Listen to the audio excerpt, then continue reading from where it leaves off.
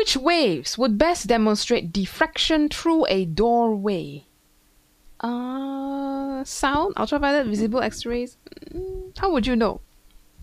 The principle of diffraction works like this. If you have a barrier and you want the most diffraction, then you look at the gap of the barrier. Let's call this a certain, I don't know, what gap is this? This gap, okay?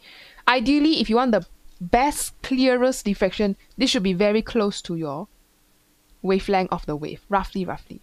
So, whatever wave that is, I mean, a doorway is pretty big. It could fit a human inside, so wavelength should be about, if your doorway is say 1 meter, wavelength should be about 1 meter, roughly lah.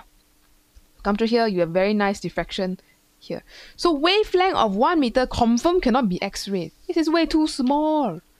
So as if you send through an X-ray, it will not even bother to diffract. It will just go straight through the doorway. Send one beam, it just goes straight through. Okay, imagine an X-ray looking like this lah.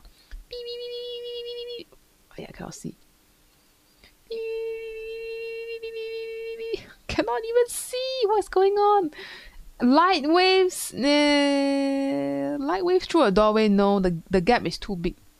Ultraviolet also no. Sound waves can be, depending on what sound you are playing.